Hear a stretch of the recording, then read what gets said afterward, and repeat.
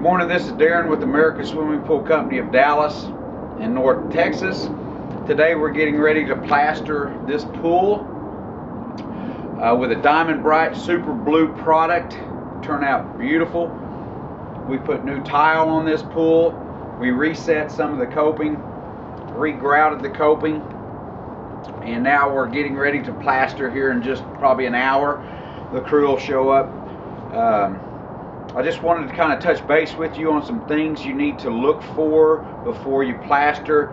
I've talked before in some videos about the good bonding coat before you apply the new plaster. First thing you want to do is drain the pool, of course, and then check for any hollow areas.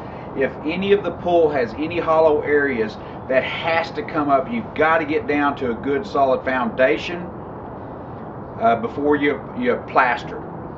So chip out all the areas, and you'll notice we chipped out below the tile 3-4 inches. Allows the new plaster to feather smooth against the tile. You want to do that around your light. You want to do that around any of your fittings. Any penetrations that come into the pool, that's what you want to do. Also, the bonding coat has to be rough. It has to be rough for that new plaster to stick to. Okay?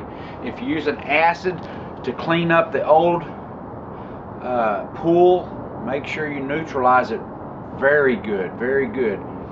We don't use an acid because a lot of times you can't get all the acid up out of the pool, and so it'll sit there underneath the new plaster over the years and start eating it away. We power wash it with a strong power wash, 5,000 psi. We chip it all out, power wash it, we clean it, and then we apply this bonding, an SGM product, scratch coat.